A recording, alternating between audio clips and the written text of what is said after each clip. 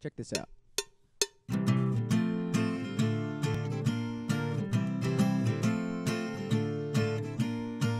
It's the bio song. Everything is wrong, the bio song. Come on and sing along the bio song. Please don't sing along. Well, you gotta know biochemistry. You gotta know Watson and Crick. You gotta know cohesion and that Henrietta chick. You gotta know Charles Darwin or Alfred Wallace, take your pick. Whichever way you lean, you gotta know genetic drift. When it's the bio song, come on and sing along the bio song. Everything is wrong, the bio song. Please don't sing along. Because the College Board wants you to study and not be singing songs. You should be studying things like gametophytes, wherever the sponges belong. Make sure you listen to Miss Smith. She studied near Harvard Law.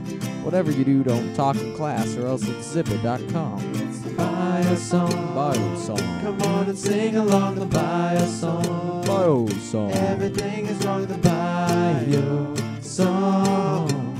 Please don't sing along. Here's a quick review. Learn every term from A to Z. Transpiration, cell respiration, even the parts of a tree. Animal behavior, the parts of a cell, plants and DNA. From chimps to ferns to waters to phosphates and stomatoes along the way. It's the Bio song. Bio song. Everything is wrong, the bio song. It's the bio song. Everything is wrong, the bio song. Please don't sing along. And when you finally sit down for the test,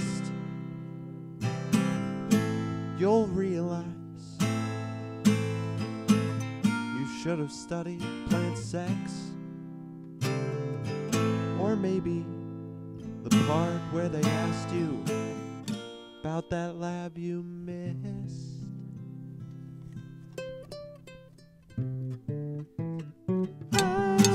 So you got mitosis, meiosis, and centuries, genotypes, phenotypes, and marsupials, xylem, phloem, and those blood cells, bottleneck and founder's effect. Don't need to know ATP for this test.